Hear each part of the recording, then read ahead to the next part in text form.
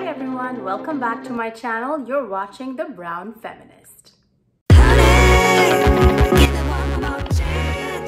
So today I'm excited to be telling you guys a little bit about my job at McGill University. So this is how I got right out of school and got a pretty nice job doing really important research as a clinical research assistant at McGill University. So working for a research institute and doing research was not always my first choice. I always thought of myself as doing more of clinical trials, working with either pharmaceutical companies on drug trials or clinical research organizations. But doing clinical research with a prominent academic institution like McGill has its perks. So let me tell you a little bit about what these are. Number one is the money. So because of the reputation of McGill, they do have a set minimum below which no professor or no research coordinator can actually offer you a job. And their lower end, their very minimum actually ranges around $55,000 a year for a full-time clinical research assistant. So that's a pretty good spot to start off as. And then depending on how experienced you are, it can go up to 65, 75, even up to 82 to 85 range. So because I had a lot of experience coming in, my salary was rated accordingly and my compensation package was determined. So let's go on to number two. It's extremely good work-life balance. So I'm from Ontario and I didn't really have experience with really good number of paid vacation days and all of this stuff. I'm not sure if it is simply because I'm in Quebec or if it is because of the kind of institution I'm working for, if it's the union, but my current paid vacation days, and I'm just in my first year of work, and it's been about more than 3 weeks, around 3.5 weeks of paid vacation time. On top of that, you have all of your stat holidays. On top of that, you can take medical leave if anything happens, God forbid. On top of that, you have some additional days between Christmas and New Year's. And then the cherry on top of the cake is that you can take every Friday off in the summer. So basically you're down to a 4-day work week with 3 days off during the summer months. And that was just incredible. I'd never experienced something like this. And it actually helped make all of us a lot more productive and efficient with the time that we were at work. And honestly, sometimes I just chose not to take that Friday off, but knowing that I had the opportunity to reduced a lot of the stress and increased productivity like crazy. So number three, now this is a benefit and a harm, however you want to look at it. So when you are working in a different province, for example, I am now in Quebec, salary is good. The cost of living is actually pretty low. Rent is very cheap. You can get like a fabulous 1-bedroom apartment for like $1,000 or $1,200. In a nice neighborhood with like a lot of room and great finishings. Having said that, the income tax is actually a little bit higher in this province. So it is significantly higher from what I had to pay in Ontario for the same salary bracket. So these are some things that you might want to consider before you decide to like change your state, change your province and go for a job. But as far as an academic institution goes, them offering you a significant salary bump or other benefits usually outweighs your little bump in income tax. And usually provinces with higher income taxes are going to give you back the benefits in some other ways, whether it's through infrastructure, health, and other stuff.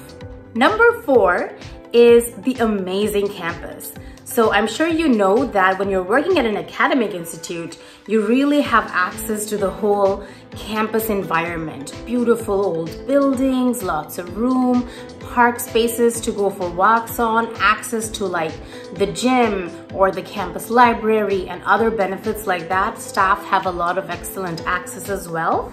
That's not always true when you're not working in an academic research institution, but you're rather working for like a more privatized company or a pharmaceutical company or a CRO. It's usually more like tight office spaces. So I've really been enjoying taking these walks, enjoying like being surrounded by future minds of tomorrow, but also by like PhD students, grad students, professors, deans, It's a very nice and academic environment, both intellectually and just the physical space of it. You're seeing all of this great stuff happening, like cultural events going on and activism happening. All of that lively, young, fresh, educated stuff is happening right in front of you. So that's one more reason that I think working in an academic research institute has been a bonus. Number 5 is your work-life balance.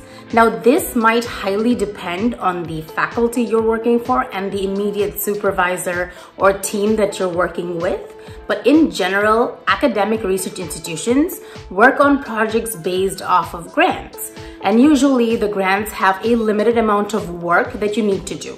Sometimes that work needs to be done before a deadline, whether you have like a submission, a grant due, a research ethics application due, or you have to like meet some kind of a deadline before a conference. So those things are obviously still there. You still need to do your fair share of work, and there will be peaks when you need to speed it up a little and take on some more load. But in general, unlike other research organizations I've worked with where you have multiple projects going on and any minute that you're not working is counted like as lost human hours for this profit-oriented organization. But in an academic research environment, what I have felt over the last 4 or 5 years is that as long as you are really on top of your project, as long as all of your immediate duties are done, you do have a little bit of flexibility of when you can either do some reading and just be updated on what other people in your field are doing.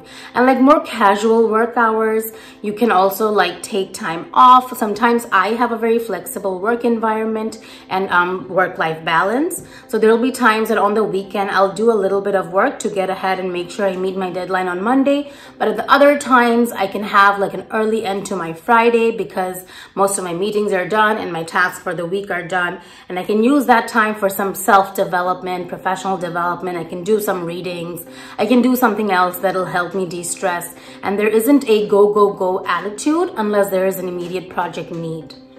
So that has really helped me and my immediate peers and my superiors all to have a very healthy relationship. It's usually not a stressful relationship. There are obviously reminders like, hey, that's due on that day and you might need to adjust your schedule accordingly. But having the flexibility that when there is no work, no one is just on your neck to create work for you, as long as your role is being done in an excellent way. That is itself a pretty big blessing when you're working in research. At the same time, I'm sure does vary with supervisors, and I've been very blessed to have really great supervisors who really trust my independence in working. Sometimes that motivates me to do work much faster. Somebody else might take 8 hours to do something and I'll take 3 hours. Sometimes it's just coming up with ideas and you can't put a time bracket on that. And if you come up with excellent ideas in 10 minutes and some of them can really help speed up the project or streamline processes, then there is no price on that. That's the price of talent. And that actually helps you buy some extra free hours of the day for your own self, for your self-care or your personal professional development, you doing a course or you doing extra readings or you just taking some time off to relax. So this work-life balance has been excellent at McGill, especially like the summer 4-day work week I was telling you about. Being able to go out and enjoy that additional day, maybe on the beach, maybe taking walks, or just doing something else you like, actually helps make you way more productive on the other days. And that's definitely one reason I would encourage you all to try out your time at an academic research institute. Now let's talk about how actually you can cater your career to joining an academic research institute. Most of the roles you will find are academic, which means most of the research assistants and associates are existing students of the institution. You could be an undergrad, a master's student, a PhD student, and you would be getting a lot of these roles.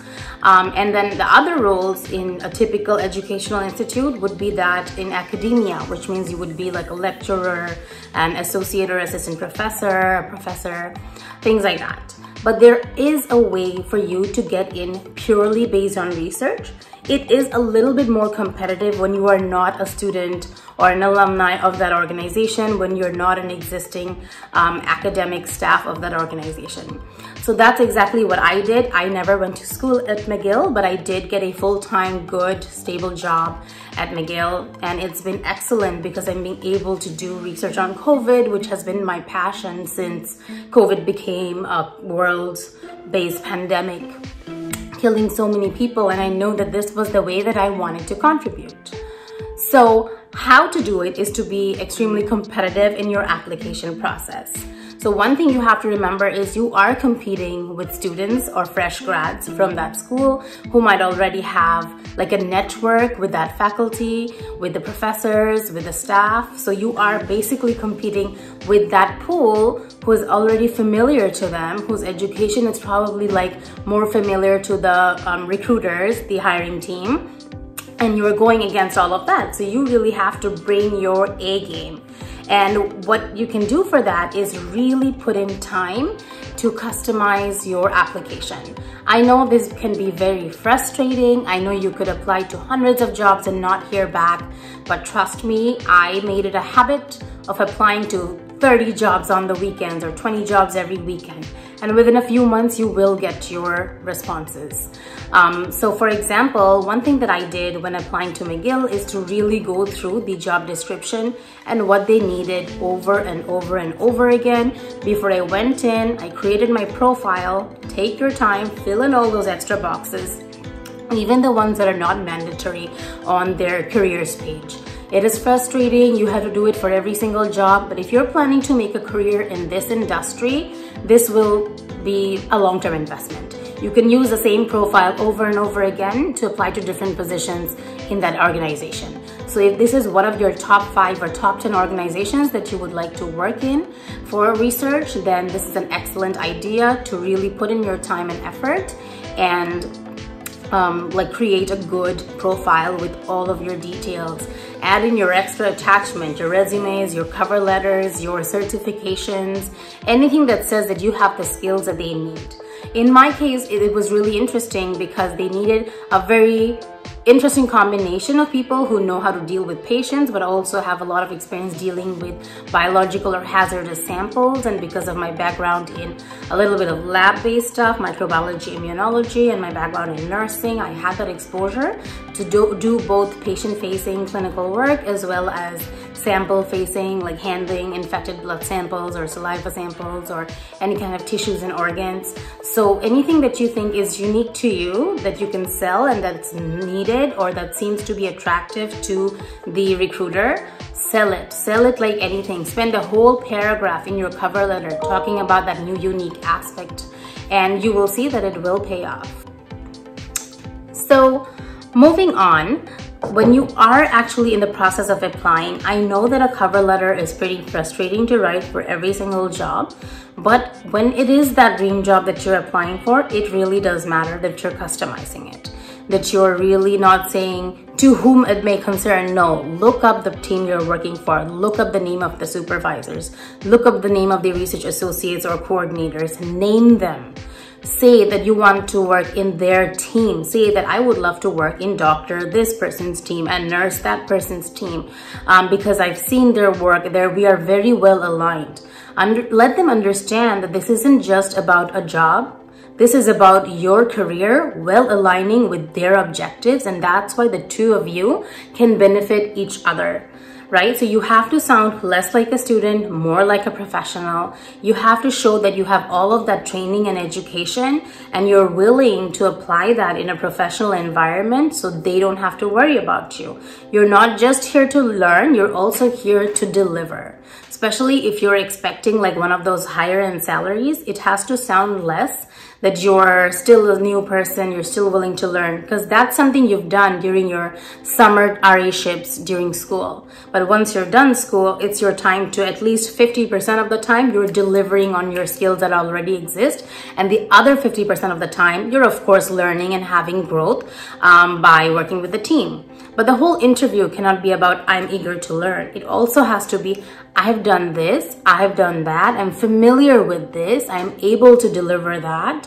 I have done some research work. I have an idea of analytics. I've worked with patients, or at least with vulnerable populations. I've volunteered there, and that's where I've learned how to do a research ethics application, or how to write a grant, or how to handle money for a research fund, or how to order reagents or equipments and other things we might need, or how to manage a project and support a project, and how to really streamline processes and all of that.